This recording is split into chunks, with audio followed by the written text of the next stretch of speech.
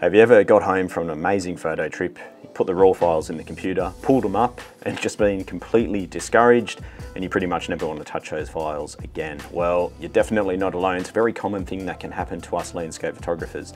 So in this video today, I want to give you a very simple yet highly effective workflow. There's only a handful of things that I use in my workflow, and I have been doing this type of approach to my editing for years. And it doesn't matter if you're using Lightroom or Photoshop.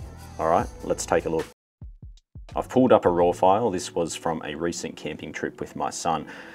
This type of file is almost as hard as it gets because we've got a completely backlit scene. We've got the sunrise just beginning to happen behind the mountain range here, which means 80% of the file is just dark shadows and midtones.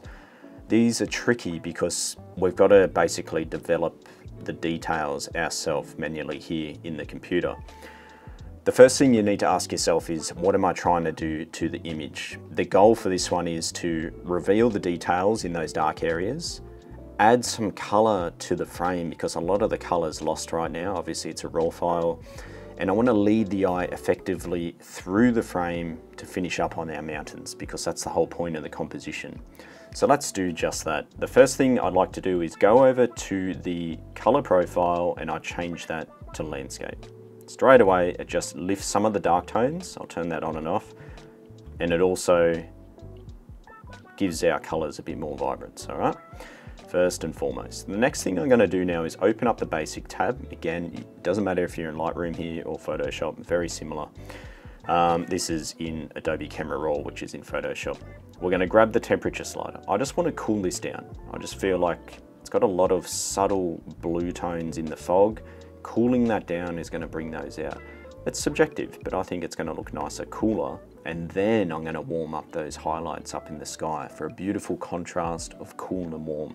So globally, just cooling everything down. The tint, yeah, pretty happy with where that's at, that's fine.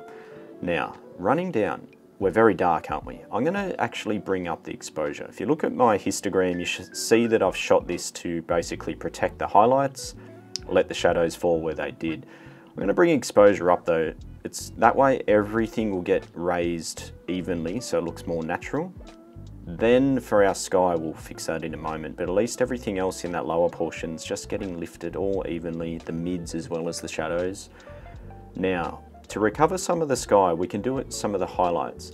If you go overboard on recovering highlights, you got to keep in mind that you're actually recovering that globally. So all the little subtle highlight details in the mids and the shadow areas, like in the foreground, you're subduing those, and I don't really want to do that. That's how we get nice depth and separation through the frame. So I'm going to recover the highlights partially, but not too much. When it comes to the shadows, definitely want to pull those up a bit. Go easy on raising the shadows up because you don't want that foreground to get overly bright because the eye will then stop there. You want to keep the eye flowing to the background. It's natural to have dark tones, especially on the edge of the frame and in the foreground. So we'll leave that maybe about here, say 40. It doesn't really matter what the number is, it matters what it looks like. I'm going to leave the whites and blacks. If we look at our histogram, we've got a lot of whites, a lot of highlights, we've got a lot of shadows down here. Don't really need to work on them just yet at all. Lastly, the vibrance and saturation. So again, this is global. When we increase these, it's applying to the whole image, every single area. I'm going to increase the vibrance, and that's working on your midtones, the whites and the blacks. The saturation works on the shadows and highlights. That's why often on a scene like this, you'll find you want to go easy on the saturation because there's already a lot of saturation in those highlights and shadows because they're so deep. Now, that's it for the overall basic adjustments, global adjustments, working on the whole file. Let's go in now and work locally. And this is where we're really going to make up a lot of ground. That sky, it's just too bright, isn't it? One, it's got no color in it. It should have some nice warm hues there. Also, it's so bright that it's kind of pulling the eye away from the mountains, the main subject matter in the middle. There's a few ways we can darken this down. I just want to show you the main tool that I like to use, my favorite tool. If you click the masking button, it's called the brush, the adjustment brush, or you can push K, which is what I'll do moving forward. I like to set the brush to a high feather. This means it's soft. So when I click, The inner circle gets 100% of the adjustment, and then it gradates out to 0. That way, if I decide to use the edge of the brush, I'm gently applying whatever my adjustment is, and it's very easy and organic to see the results take place in real time. So for that sky, I'm going to bring the exposure down and some highlights. I'm guessing the numbers. I come up and just use the edge of the brush. I'm not concerned about hitting the mountains or the cloud, because again, I'm using the edge of the brush. Sometimes I'll even zoom out like this. And now it's a very gentle and subtle adjustment.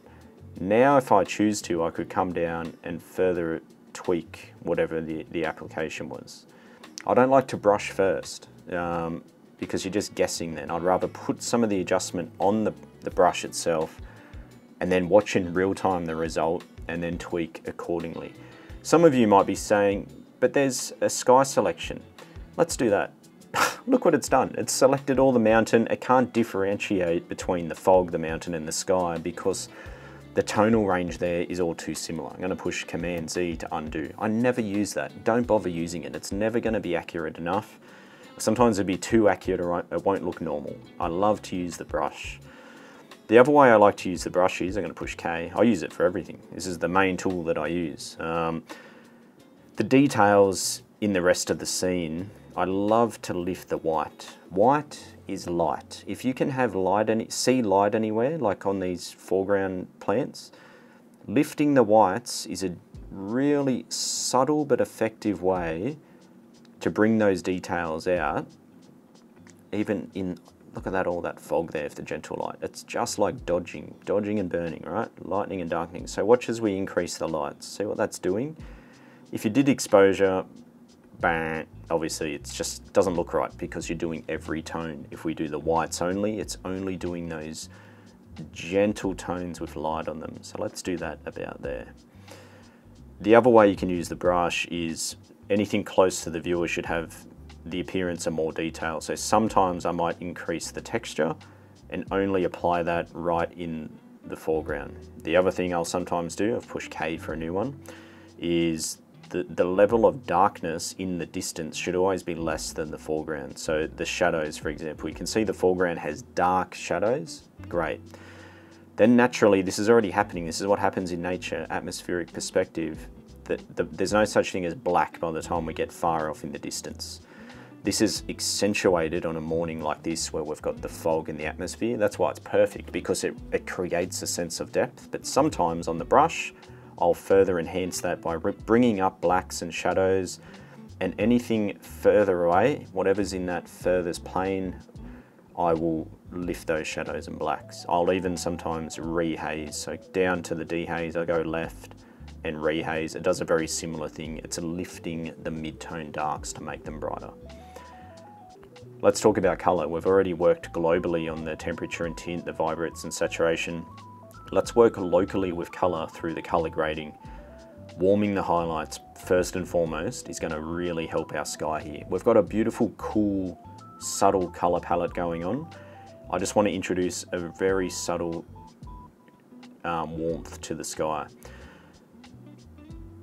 The way the color grading works is these wheels here, it shows our tones, mids, shadows, and highlights. The outer circle that I'm spinning around is the hue that we'd like to apply. So I want to apply a warm hue. I'm going to throw it around there.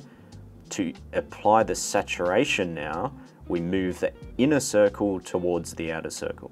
I'm holding shift and we get that black line, and that means I can't slip off that hue. And now look what it's doing to the image. Can you see what's going on there? See how the highlights are getting warmer. So I'm going to just dial that a bit more into the oranges, like so. I'm going to keep it subtle. I don't want to warm up because there's highlights on that fog, and if I go too heavy, see we're just getting unnaturally warm back there. I want to keep this fog area still blue, so I might run down into the mid-tones and see if we can just add some blue in there, just a small amount, like so. And turn that on and off. That's before, that's after.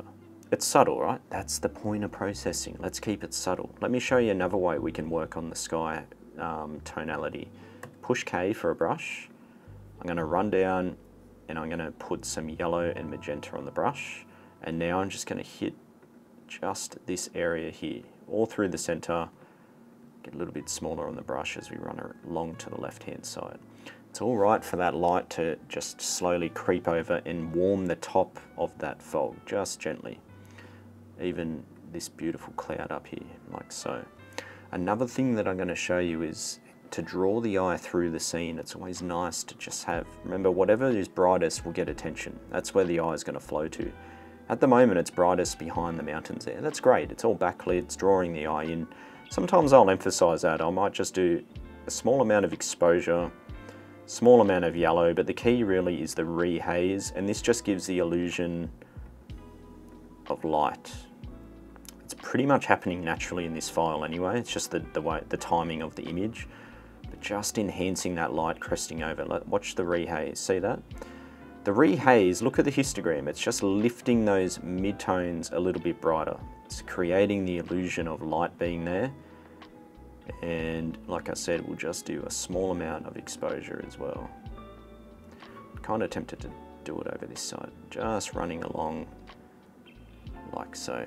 A soft glow, drawing the eye in through the frame. The last thing I'll show you with the brush is working on the curves, so you can actually do curves locally on the edge of the brush. I'm going to lift, it's like when I lift the whites, but I'm also going to, this is mid-tone contrast, going to make the darks come down. This is great for anything close to the viewer, the mid-tone contrast. Darks get a little bit darker, see? And then the brights get a little bit brighter. That way we're still maintaining that nice tonal separation through the frame. Let's do a before and after. Huge difference. The main thing that's jumping out at me when I do this is I'm just noticing the left-hand fog, which naturally was a lot cooler, but it's very blue now. So on the brush, another brush, I'm going to actually warm it up and also desaturate and just hit that left-hand side, just so it wasn't so blue, just didn't look right. Lucky last, I'm just going to go a bit more dramatic on the sky.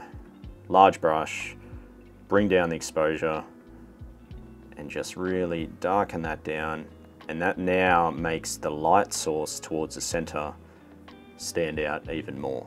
Command 0, go back to full screen. This is where I'd let this sit now, come back tomorrow, come back in a few days with fresh eyes. It's what I call the marination phase.